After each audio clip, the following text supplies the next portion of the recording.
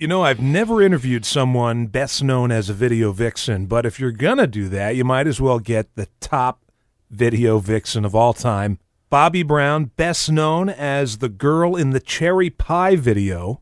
She's released an autobiography called Dirty Rocker Boys, Love and Lust on the Sunset Strip, and it captures that moment in time, late 80s, early 90s, well through mid-90s, this very decadent time in Hollywood history and music history.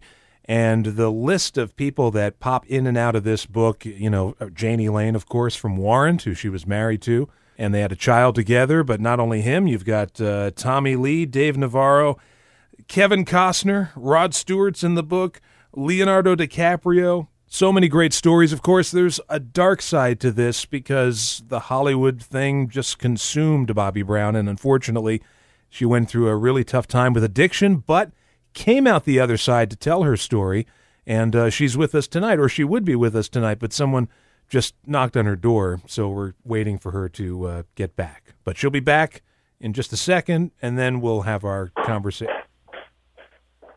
Okay, I'm back.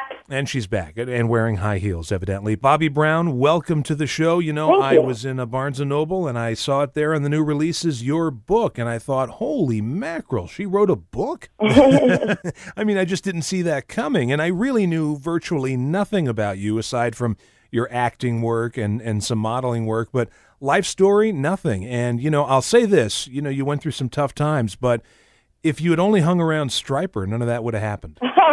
Probably not. That's a different story. Probably not. So I want to go back to the very beginning because I think the first time that America took notice of you was Star Search. You were on that show, right? Well, besides the Miss Teen USA pageant, was, of course, very brief.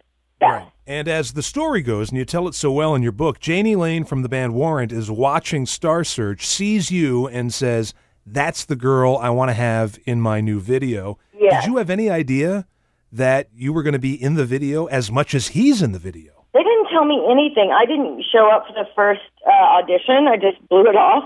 And then they called and were like, okay, she never showed up.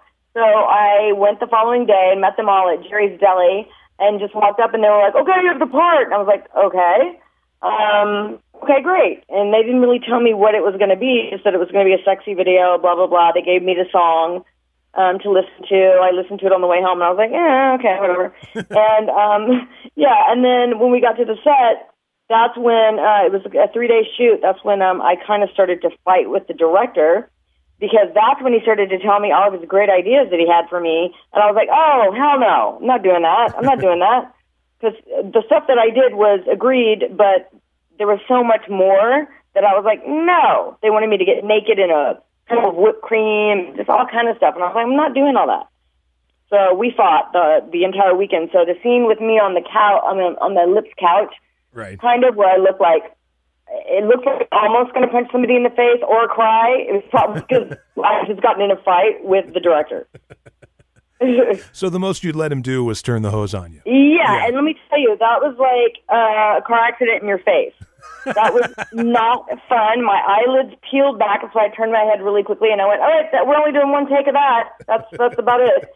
Because that's a lot of pressure to someone's face. Well, that car crash in your face paid dividends because it wound up being one of the most popular videos on MTV at the time. I mean, I seem to recall it was on every hour. Yeah, it did. It really did do me some justice as far as like getting my name or face out there, and it was number one for quite a while and did air for quite a long time. Yeah. And I remember at the time there was all this outrage over it, you know, like this was the most degrading thing that had ever been done to a woman on film. But if you watch it now, it's sexy, but it's kind of wholesome. It's cake. Yeah. Exactly. Compared to what's going on these days, right? Yeah, nowadays you'd be twerking in the video. But even going back to like 1983, Kiss had their Lick It Up video, and they had women in rags eating chicken off the floor. So I don't know what the controversy was all about. I will say this, having read your book and read all the stuff about your relationship with Janie Lane from Warrant, who's sadly no longer with us. He comes across as a nice guy. Obviously, he had his problems and his dark side. Yeah. But I went out and bought a Warrant Greatest Hits record after reading your book. You did? Yes, because cool. Honestly, all I knew was Cherry Pie, which I'm guessing is something that frustrated the heck out of Janie Lane, I would suppose. Yeah, it did. I mean, came to terms with it towards the end there. But for a while, when you're a songwriter and you write all the songs and all the music, he kind of wanted to be known for something more, Right. And, but, he was okay with it towards the end. But for a while there, he was kind of resentful towards that. You write about it in your book, 1990, 1991, all these bands, Warrant, Motley Crue, Skid Row, they're all on top of the world. I mean, that hair metal scene is about the biggest thing going. And then in 1992, bam, Nirvana comes along, wipes everybody out. Overnight, you tell a story about Jani Lane going to the record label, and they're literally taking his picture off the wall to put up a picture of Alice in Chains. Yeah. And what's really sad about that is because as I'm listening to the songs on this Greatest Hits, he's more than Cherry Pie. He's a great ballad writer, and he could have rode that wave and just been a songwriter for hire. Yeah, and the funny part about that is, and I agree with you, and that was my suggestion as well, because I always felt like, give Warrant a break and go away and then come back so, people want to hear from you. Like, don't force yourself down people's throats, because then you're done. And he'd always be like, you don't know anything about music. And I'm like, no, trust me, I know what's going on. Like, I would offer him advice, and I said, you always have your ability to write and do this and that, but when somebody's a rock star and it's a full package and they get that kind of admiration and attention, like, they don't really settle for just being a writer sometimes.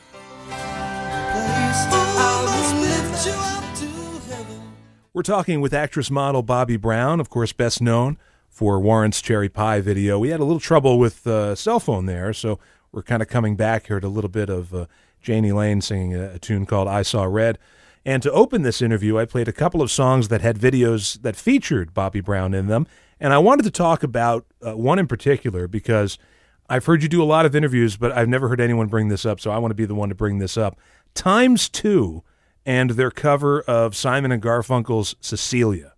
Yeah, that's so funny. Yes, I did do that. These two guys, who look like they're from the street over from New Kids on the Block or something, did you know that Paul Simon not only enjoyed their cover of Cecilia, but he actually sings background vocals on it? No way, I did not know that. So technically you could say you're in a Paul Simon video.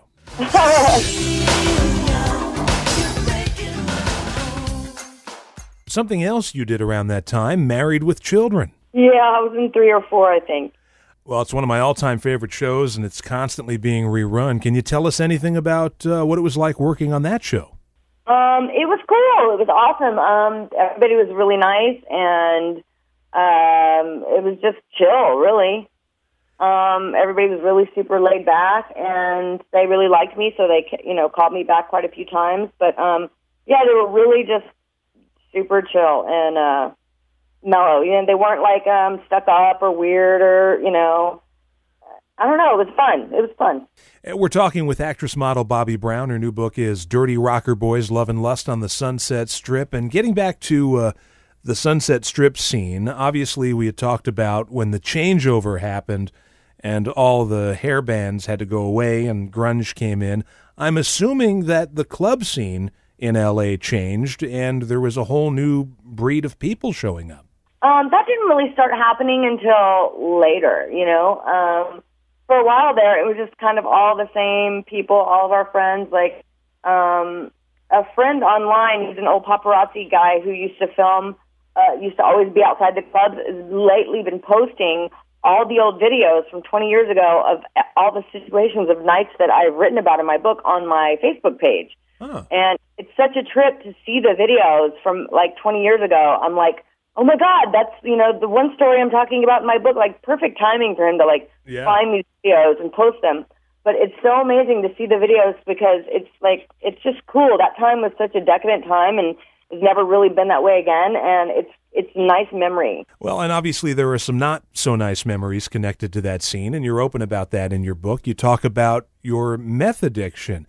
So many people didn't make it out of that scene. So many people passed away or they were just consumed by Hollywood, and you somehow powered through it. What do you think enabled you to overcome your addiction when so many people couldn't?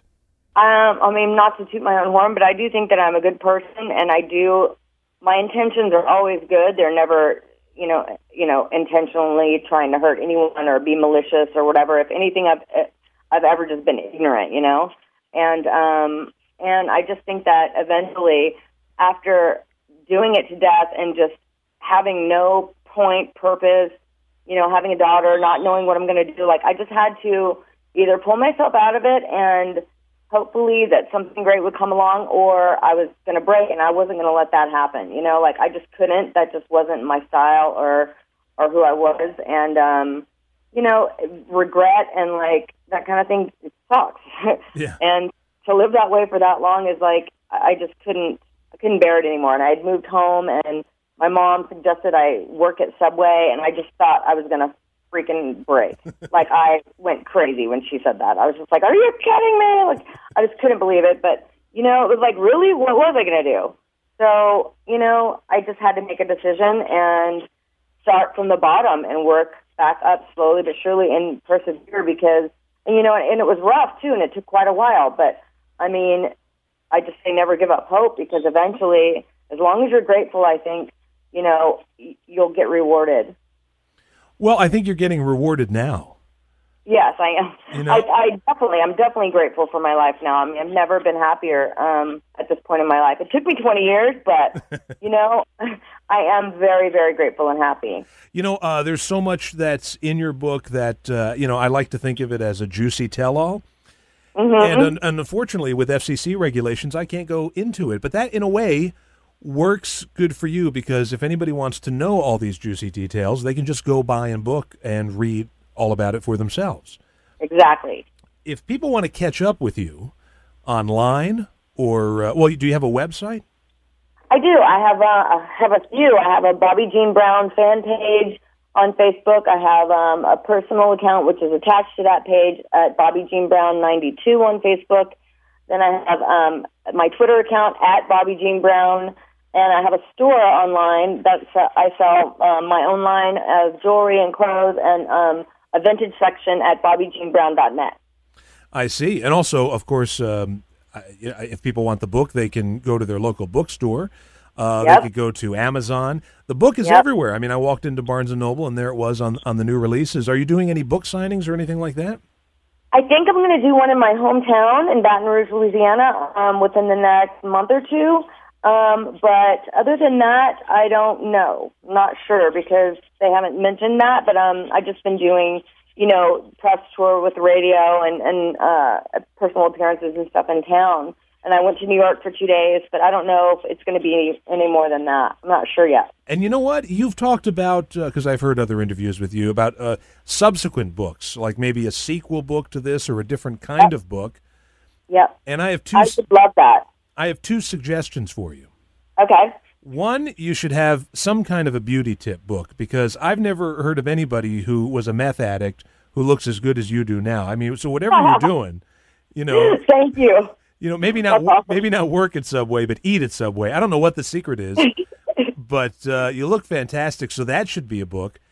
Thank you. And the other one, I'm playing the part of like your agent here. The other one should be A Cherry Pie Girl's Guide to Classic Metal. I know that sounds very corny, but a trade paperback book where, you talk about maybe 25 bands or so, and you've met all these guys, and sort of a light, frothy book about these are the songs I like, talk about that scene, and it sells itself. You have a picture of you in the Cherry Pie video, the one where you're roller skating and you're about to trip over the wire, the guitar cord. That's the cover. It's a white cover. It's a trade paperback. It's $25.99, and who's not going to buy that? Wow, that's a great idea. I never would have thought of that. But I do want to mention before I let you go here, because we're going to be running out of time in about a minute and a half, but you have a TV show, Ex-Wives of Rock. Ex-Wives of Rock. Yeah. It's on the Fuse Network. I'm not the kind of guy who would sit and watch a reality show, but I went to check out one episode. I found myself watching 6 episodes, so this is my meth, this show. And I hope you guys come back for another season, because you left on this big cliffhanger, because one of these ex-wives is like, whoa. Athena? One of them is like, there's a lot of sort of betrayal and two-faced kind of action. Oh, Blue. Yes. Yeah. And I got wrapped up in that whole story. I'm sitting here going, what the hell? This is what happened. You sit down to watch one, and then you watch like 6 of them. I know. It's awesome. It's addicting. Yeah. So I hope that gets resolved because it looked like you guys weren't going to be friends anymore. So, hopefully. We're always friends. We've known each other for 20 years. But, man, there's some things that really piss us off for sure. Piss me off anyway. It sounds like it. Well, I want to thank you so much, Bobbie Brown. Once again, it's a great, great book, Dirty Rocker Boys, Love and Lust on the Sunset Strip. Just scratch the surface, and everybody should run out and get the book. And, Bobbie, you have a great rest of your day. Thank you. You too. Thank you so much.